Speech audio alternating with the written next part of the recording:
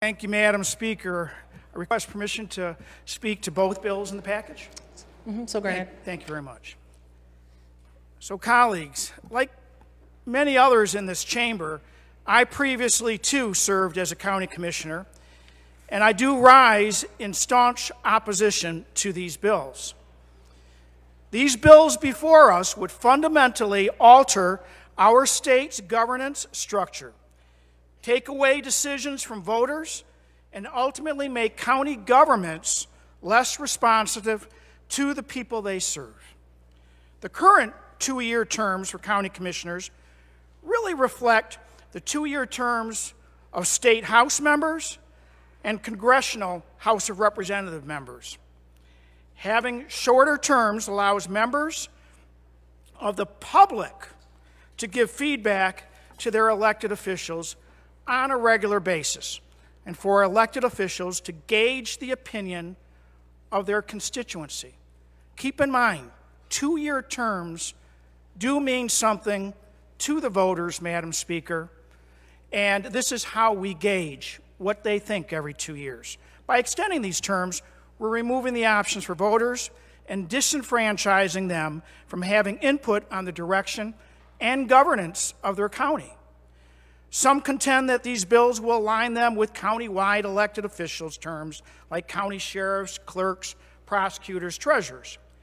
However, there are large differences between those county-wide offices, which have many administrative duties overseeing entire departments, and the primarily legislative and budgetary roles of county commissioners.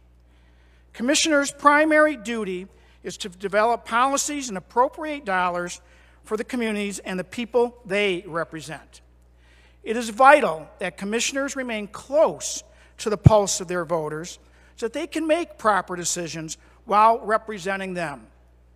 Additionally, other proponents contend commissioners spend much of their time simply running for re-election.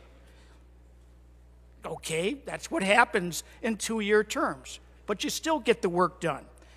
Yet all levels of government, such as state house and federal house, they're all perfectly capable of completing their jobs on the same time frame with larger areas to govern.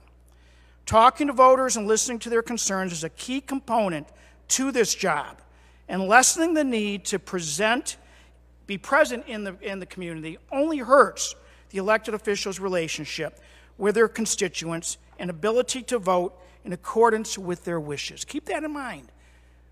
What are we trying to do here? Extend the terms to 4 years so they spend less time in their constituencies? That's not a good recipe. Lastly, what concerns me most about these bills is that the voters themselves will have no ability to decide what is best for their communities.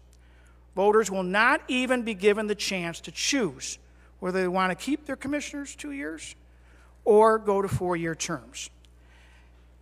As this requires a 4-year time frame, and its enactment is entirely done without their direct input. Decisions on the very foundations of our government should not be enacted without the public's input. Madam Chair, I strongly urge all my colleagues to vote no on these two bills. Thank you very much.